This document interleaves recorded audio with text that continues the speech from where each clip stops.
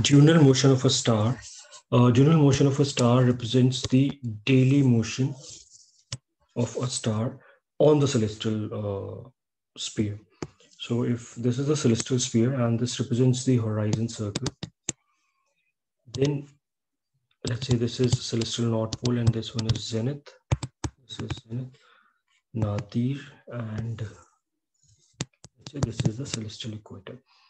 Then 24-hour motion. Obviously, our this celestial sphere would rotate along this axis.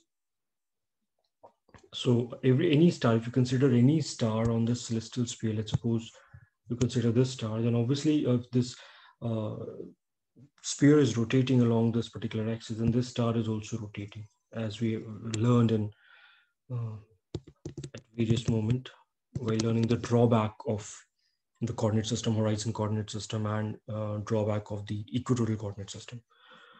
So the celestial sphere is rotating, so the star also rotating, and when the star rotating, this motion is known as the diurnal motion, the daily motion, the 24-hour motion of a star.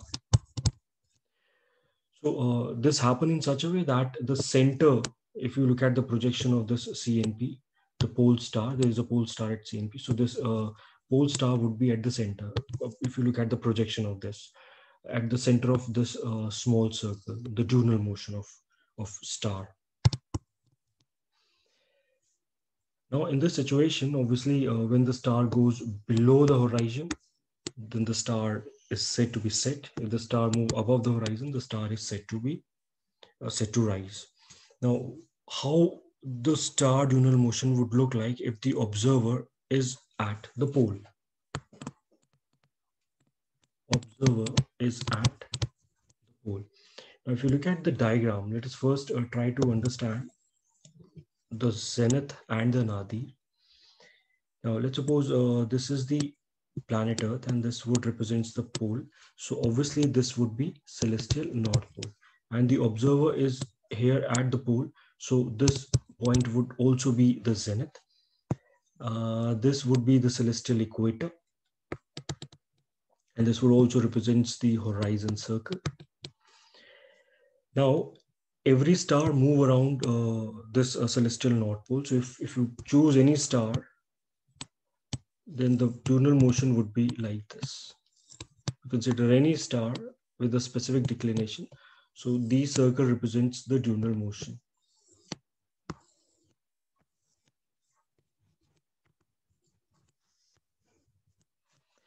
So for an observer at the pole,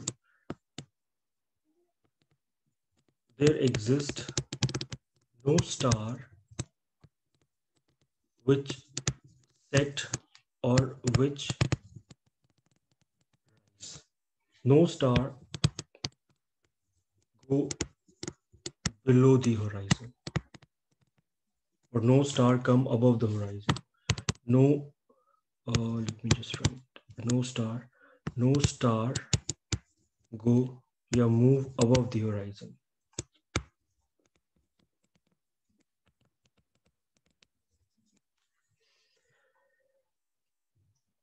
Similarly, in fact, when a star does not go below or above the horizon, such star is known as circumpolar star.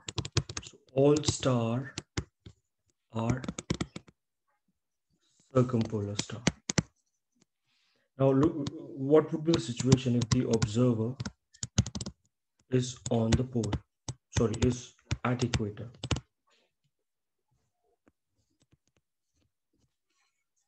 Now again, let's look at the celestial equator diagram. This is the celestial equator, and this would be the Earth. So the observer is at this place. So this would be zenith, and this would be the celestial north pole because the pole is over here, and this would represents the horizon.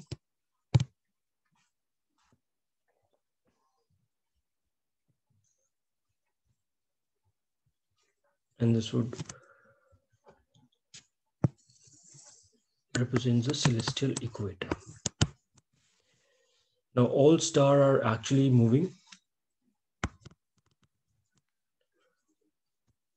around this celestial North Pole. So this would be the motion, diurnal motion of the star.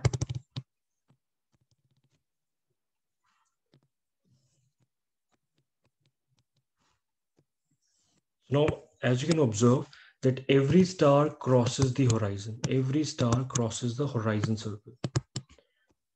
So all star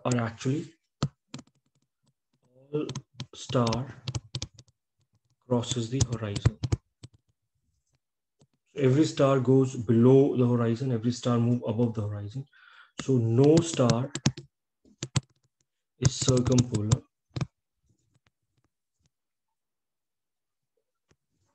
for an observer on for observer at latitude. Sorry, at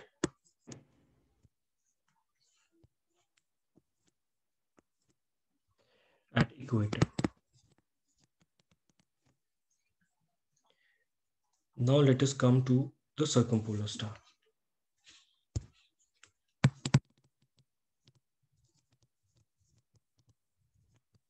What are circumpolar stars? Circumpolar stars are those which never go below the horizon or never come above the horizon. For example, this is the horizon circle, this is the celestial equator. So if you consider the diurnal motion of any star, let's suppose this is the star, would be zenith and nadir, celestial north pole. So this, since the star motion, this does not go below the horizon and it does not come above the horizon. The star always remain above the horizon. So such stars are known as circumpolar star.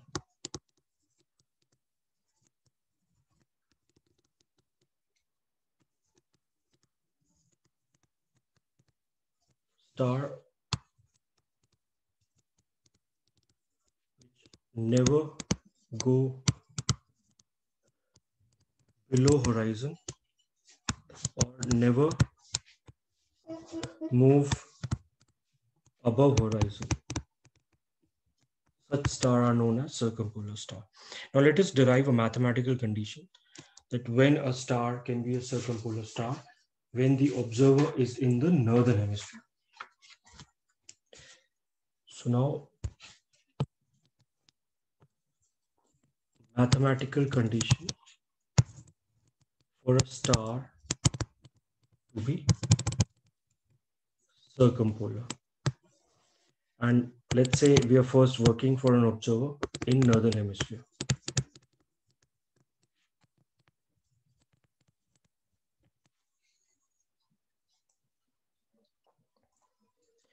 So for that, let us say this is the celestial sphere. This is the horizon circle. This would be the celestial equator, zenith, and this would be celestial north pole. If you consider any star, let's say this is the star motion, diurnal motion. Now, definitely I can say that this star would always be circumpolar if the altitude, distance of the celestial north pole from the horizon circle, which is the altitude, let's say this is A, is always greater than the distance between the north pole and the star. Let's say this is D. So the star would be circumpolar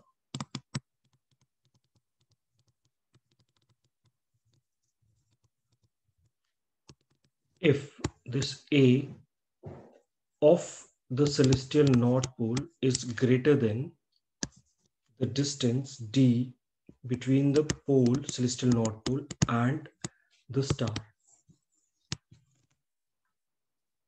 If this condition is valid, then the star would always be circumpolar. Now, what is ACNP?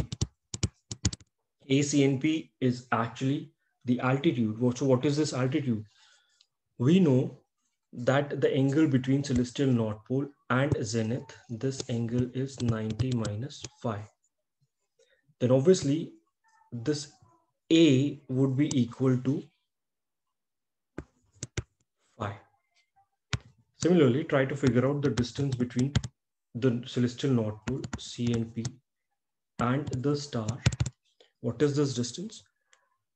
What we know is that the angle between the star and the celestial equator is declination, and also the angle between C and P and celestial equator, the angle is 90 degree, and the angle between star and celestial equator is declination. So if you figure out this d is actually equal to 90 minus delta. So just try to substitute this value in this condition. So finally I can write that phi is greater than 90 minus delta, or I can write delta is greater than 90 minus phi. So this is the mathematical condition for a star to be circumpolar if the observer is in the northern hemisphere. Now what about the for the observer in the southern hemisphere? Observer in the southern hemisphere. Again, consider the same situation. Horizon, then celestial equator. Again, consider a star with the diurnal motion. Let's say this is the star with the diurnal motion. This would be Nadir. This would be celestial south pole. And again, if you look at the mathematical condition, then I can say that the altitude of the celestial south pole must be greater than the distance between the celestial south pole and the star. That means this distance, which is d, must be smaller than the altitude, the distance from the horizon to the celestial south pole. Now, the distance between celestial south pole and the horizon is actually celestial south pole. Altitude is phi, because this angle is 90 minus phi, and the angle between zenith and horizon is 90 degree. This angle is 90 degree. Therefore, A must be equal to phi. Then distance between celestial south pole and star is equal to declination of star minus declination of pole. Now you might be wondering why declination of star minus declination of pole. This is actually due to the reason because declination is negative in the southern hemisphere. So this would be declination of the star is delta minus declination is measured from celestial equator. So it is the declination, this d is the declination of the star minus declination of the pole. Declination of the pole is minus 90 degree, because in the southern hemisphere, the declination is negative. Okay, so this is delta plus 90. So just substitute these values. So finally, we have this equation,